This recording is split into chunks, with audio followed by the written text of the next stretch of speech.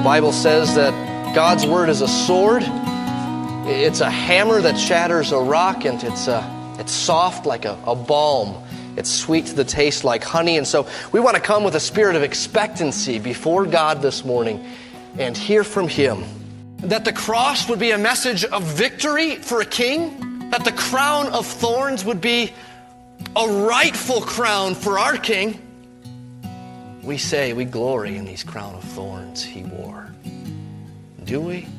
He's our refuge and strength, not because seas don't roar, but because there's a river whose streams make glad the city of our God. Worship is the creational purpose. It's the beginning of the Bible. It's the theme all the way through. It is the chief end of mankind.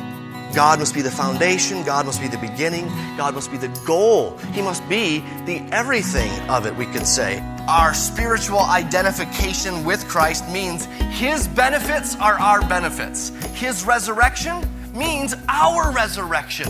His gifts are our gifts. His inheritance is our inheritance. God's glory refers to His plan of being properly known, properly, rightly, powerfully experienced, and in light of that knowledge and experience, being worshiped. It's almost like Paul is saying, guys, you focus on loving and the leading will take care of itself. Don't focus on your wife's need to submit or follow or honor. You got plenty to keep yourself busy with this small task. Love her like Christ loved the church. Well, because Jesus died in our place and because He was raised victoriously on the third day, we have every reason to praise, to sing, to shout. We have every reason to go to Him in prayer. Well, I tried to think of an illustration this week, how living hope is central to what these verses teach us. And I thought of horseradish.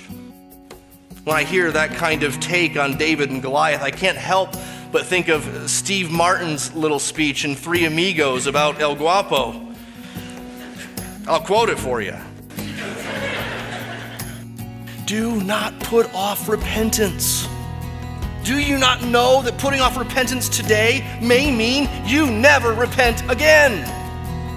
Call on Him while He may be found. Seek the Lord today.